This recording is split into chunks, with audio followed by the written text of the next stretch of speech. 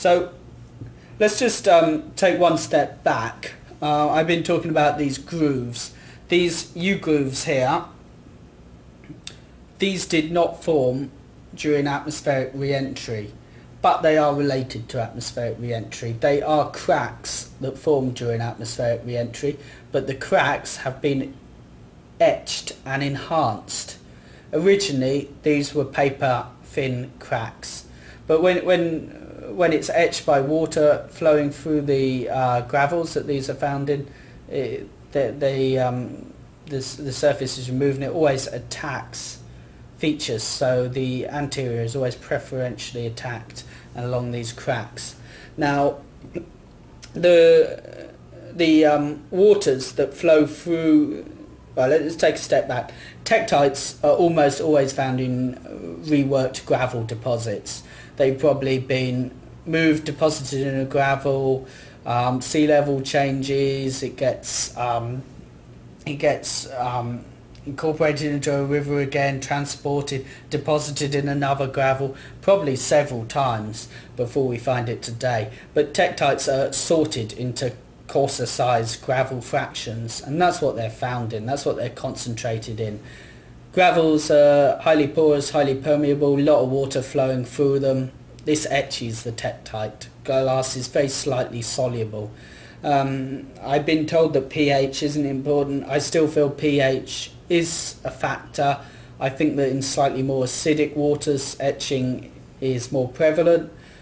When you find tektites in the deep oceans, and some of the tektites in the deep oceans, especially in larger forms, they've actually been kept on the surface of the sediment, and yet you still get very delicate flanged forms. So in salt water, tektites appear to be relatively stable, but in fresh water they don't seem to be that stable. They seem to be quite soluble.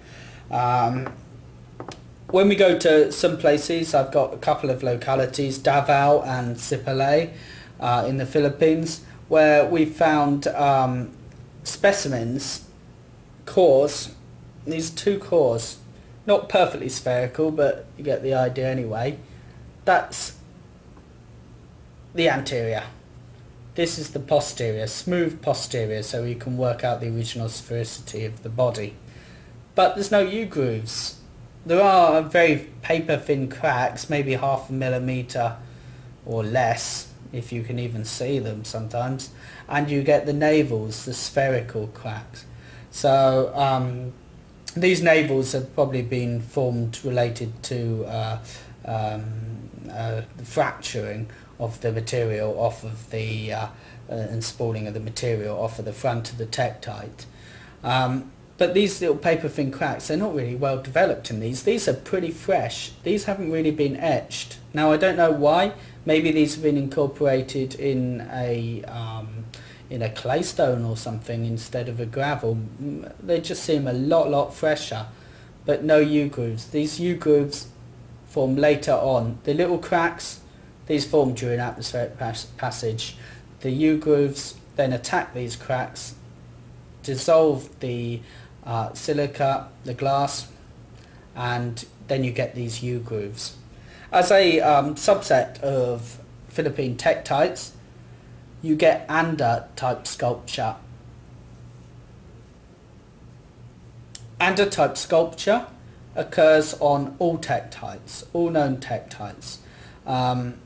It originally got its name from a place called Anda in Pangasinan, which is in Luzon, North Philippines. Here you get a lot of this Anda type sculpture. Anda type sculpture is not the U grooves, it's the V grooves. And these V grooves often have a radiating pattern, kind of coral-like texture, often very attractive to the eye, often command a higher price. So this is an example. This is heavily etched actually, and this is another fine example of Anda type sculpture. And here we've got very early stages of Anda type sculpture. Almost, some of them you call them bird's crow or bird's feet.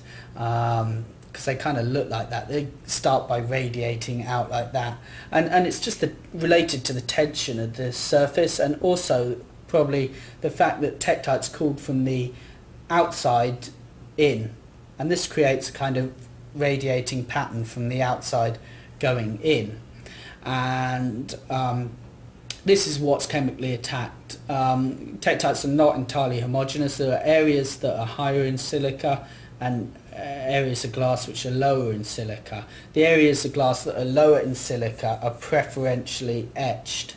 So these are etched out of the tektite. So you get these in the Philippines, very rarely in Paracale, commonly, well, relatively commonly in the Anda region, and they're still relatively hard to get hold of.